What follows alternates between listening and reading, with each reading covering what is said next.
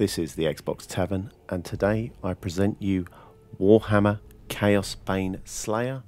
I am Daniel, and I'm going to be taking you through this review.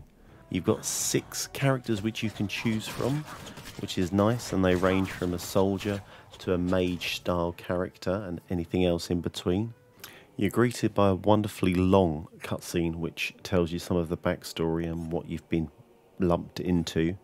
From there we jump straight into the tutorial mission, which gives you the chance to work out how to use your weapons, gain some abilities, and then actually have the game open up and let you push through to the story.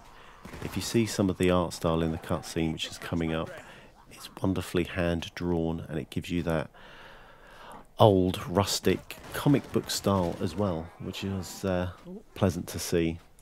Warhammer Chaosbane Slayer really reminded me of a Diablo-esque game.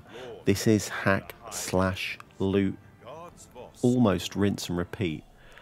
There were a few times which I felt it was very fetch questy, so you would go, you would turn in the mission, he would give you another mission to go through another door, which you'd have to go through another dungeon and kill multiple enemies while picking up loot. This was a nice change. At present I'm playing Assassin's Creed Valhalla, so this was kind of a good palate cleanser as I jumped in and needed a slight breakaway. There is so much loot every time you go through a mission.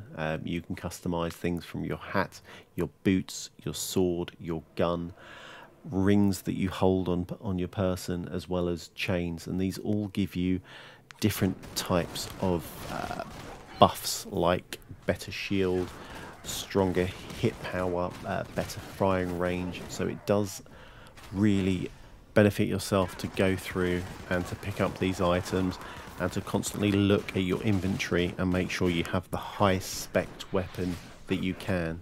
A nice little touch within this is you had, I think it was 5 or 6 different presets, so you could preset your character if you wanted him to be super strong, if you wanted a really good shield on another one, if there were certain buffs that you liked but you wanted to interchange with others.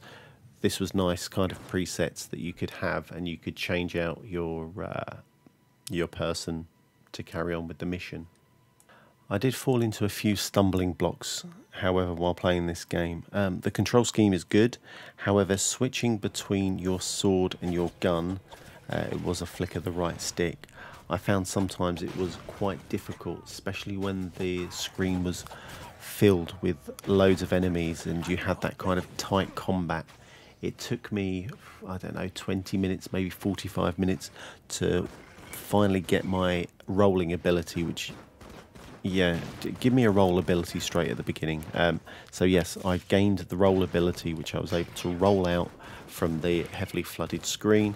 I was able to flick my stick, and then I was able to shoot, and then flick back, and then go back into my melee weapon. I did find that slightly frustrating. As I've said, I am Daniel. I've reviewed this for the Xbox Tavern. Head over to xboxtavern.com to see the final scores, conclusions and review. If you've enjoyed this video, please make sure you like it, subscribe to the channel, and check out some of our other videos. There's plenty of reviews going up weekly. We also have a podcast. Make sure you tune in for that. Take care. Bye-bye.